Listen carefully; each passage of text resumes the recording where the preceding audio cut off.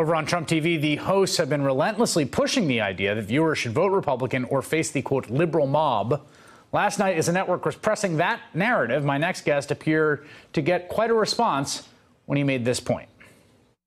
In the last 10 days, Donald Trump used the name George Soros for the first time in his presidency, and the guy had a pipe bomb in his mailbox last night. And we're talking about whether or not Sarah Sanders gets her Cornish hen. Put a pipe bomb in George Soros' mailbox? Why do you think they did?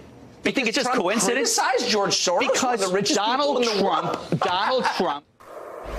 Joining me now, the man you saw in the clip, well, one of them, the one who wasn't laughing, former Hillary Clinton advisor Philippe Reines. The laughter there seems less funny today. Much less funny. You know, if you and I had been talking on Monday morning, we could be having this exact same conversation. Is Donald Trump responsible for unleashing the hate and the hateful, vicious, violent environment that we're living in? And I would have said then, yes. The only difference between now and Monday morning is that we've seen that someone has acted on it. And I know I'm supposed to say that we don't know who it is, we don't know why they did it, but look. Well, we don't. We don't. We don't. And, you know, you have people like Nick Rasmussen who are more thoughtful and, you know, hold back than I do.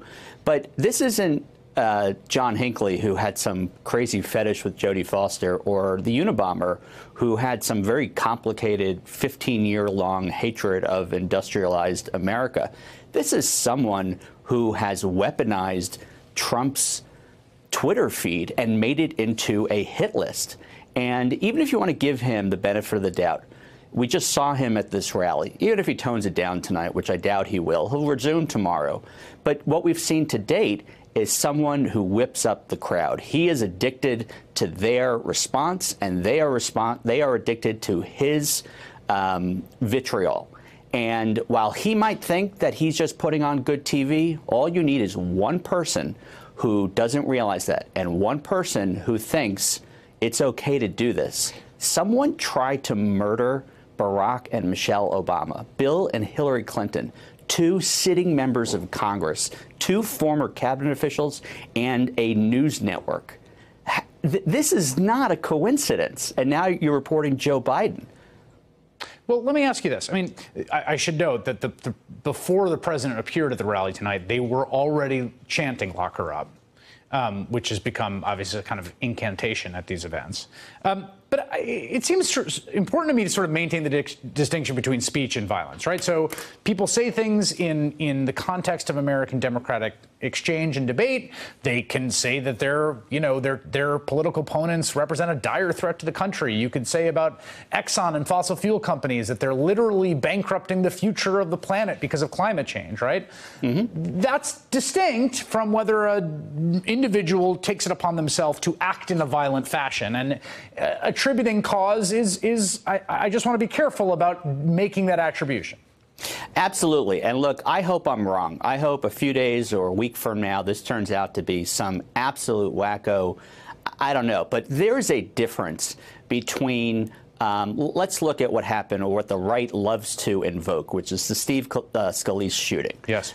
You never heard a single solitary Democrat saying, well, Scalise voted this way, he deserves it. You just never heard one. Today, and you were showing the clip, you have Rush Limbaugh, you have Laura Loomer, Candace Owens, Ann Coulter. These people are literally saying that this is a hoax. This is a different level of vitriol and nonsense than we've seen. Well, and the problem with Trump is that even if you want to give him the benefit of the doubt, he has there's a second aspect to this. He has a unique opportunity and a unique responsibility to do something about this. My voice is not equal to Donald Trump. Your voice is not equal to Donald Trump. He can say this has to stop. These are not conspiracy theories. That I have disagreements with John Brennan, but this cannot happen. He won't say that. The best we can hope for is that he shuts his mouth tonight and doesn't call Maxine Waters low IQ or all his various other attacks. Well, and I should note that some of the people you mentioned were not saying that the people who received the bombs deserved it, but rather it was a plant and a hoax and a false flag. And one of the things that's striking is the president is never more than one stone's throw away from the most insane, fevered, and vile conspiracy theories because of what he consumes. It seems only a matter of time until someone gets that before him. Well, I think we need to be honest here. His, I've been able to vote since every president, George H.W. Bush. I don't know if you're that much older, younger than I am. I didn't vote for either Bush. I didn't support the Iraq War.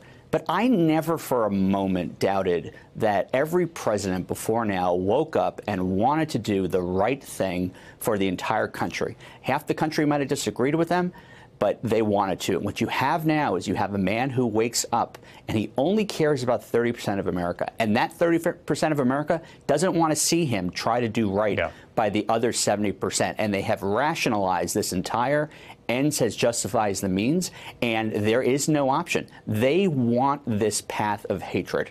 And that's the path we're stuck on. And to compare someone sending pipe bombs to someone taking Sarah's absolutely insane. All right, Philippe Reines, thanks for being with me. Thank you, Chris. Hey there, I'm Chris Hayes from MSNBC. Thanks for watching MSNBC on YouTube. If you want to keep up to date with the videos we're putting out, you can click subscribe just below me or click over on this list to see lots of other great videos.